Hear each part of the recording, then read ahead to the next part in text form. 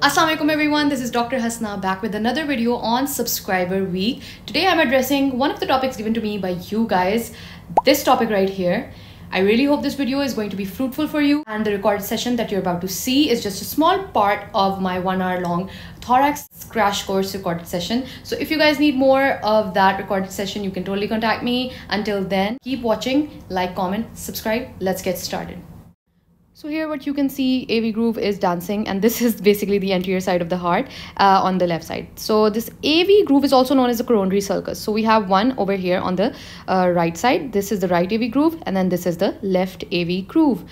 Similarly, on the posterior side of the heart, you can see a left and right AV groove. So let me just write that down, the left AV groove, the right AV groove, and similarly on the anterior side, the right and the left. दो किस्म की arteries होती हैं heart की that are going to supply heart with the oxygenated blood. First, we have the right coronary artery. It traverses the right coronary sulcus after originating from the right aortic sinus. ठीक है? And then it goes to the right border of the heart. It gives a branch over here and comes posteriorly, and इधर से ये right side है. It enters the AV groove posteriorly, and then it ends up supplying the posterior interventricular groove. ठीक है? In some cases. ठीक है, अभी ये केसेस वाली बात भी हम करते हैं. याद रखना, this is the interventricular groove. ये पोस्टीरियर है और आगे की तरफ ये एंटीरियर इंटरवेंट्रिकुलर ग्रूव है. ठीक है, होता ये है कि अब राइट कोरोनरी आर्टरी से आपसे पूछा जाएगा अगला सवाल. ये तो कोर्स था. अब वो पूछेंगे what is the supply, what are the areas that the right coronary artery supplies. So what you gonna say is that it's gonna supply. भी याद रखना, दोनों कोरोनरी आर्टरीज में, अभी इसी वक्त अपने नोट्स में लिखो, दोनों कोरोनरी आर्टरीज जो होती हैं राइट या लेफ्ट हो. अगर राइट है तो आपने कहना है राइट एट्रियम और राइट वेंट्रिकल. ठीक है, left coronary artery, left atrium, left ventricle. Easy. Next आपने क्या करना है, आपने आ जाना है रिदम वाली चीजों पे. Right coronary artery supplies SA node in 60% cases, AV node 80% cases. तो इसकी दो ब्रांचेस जाती हैं, एक एसए नोड को और एक 80% केसेस में एवी नोड को. अच्छा, लेफ्ट का अगर पूछा जाए तो लेफ्ट में कहना SA node in 40% cases and AV node in 20% cases. ठीक है, अगला आपका लेफ्ट कोरोनरी आर्टरी. अच्छा, राइट कोरोनरी की कंप्लीट कर लें. राइट कोरोनरी का क्या था, right atrium, right ventricle, S A, AV node plus posterior interventricular groove को भी ये सप्लाई करती है in 67% of the cases.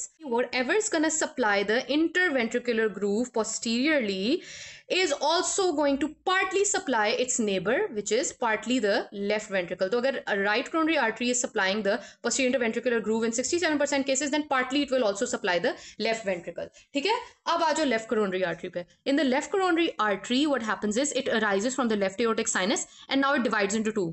First is the left anterior descending, which goes into the anterior interventricular groove. Next is the left circumflex artery that will continue in the coronary sulcus or the AV groove.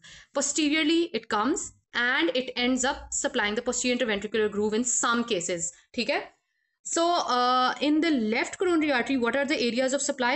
You're going to use the simple rule: left atrium, left ventricle, anterior interventricular groove plus partly the right ventricle. Remember, whatever is going to traverse the groove will supply its neighbor. So partly the right ventricle, and then it will supply what else? The rhythm. 40% cases it will supply the SA node, 20% it will supply the AV node, and finally 15% cases it will end up as a posterior interventricular artery. All right, so on that note, let's talk about the big competition or the big war that is about to take place. Here is the posterior interventricular groove. This is the left coronary artery and this is the right coronary artery. Now, the determination of who is going to supply the posterior interventricular groove is known as cardiac dominance. All right, this is the concept of cardiac dominance. So if anybody asks you in the exam, what is cardiac dominance? You'll be like, the determination of who is going to supply the posterior interventricular groove, either the right or left coronary artery, is known as the cardiac dominance. So in 67% of the cases, right coronary artery wins this war, and that is in 67% cases. All right. In 67%, if there are 100 people in the room, then 67 are probably supplied by right coronary artery in their posterior interventricular groove. That means they are right cardiac dominant. All right. So, ye jeet jayega. And this is going to be happy right coronary artery.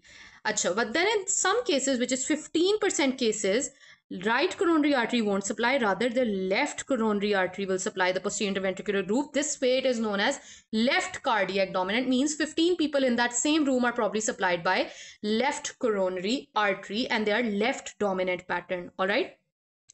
But in some cases, which is to be exact, is 18% of the cases, the right and the left coronary artery are going to shake their hands on it and be like, यार अब किस बात की लड़ाई करें, हम क्या छोटी छोटी बातों पे लड़ें. They shake hands and they both supply the posterior interventricular groove. This is known as codominance. This occurs in 18% of the individuals. All right. So these percentages are important. So the question will come, what is cardiac dominance?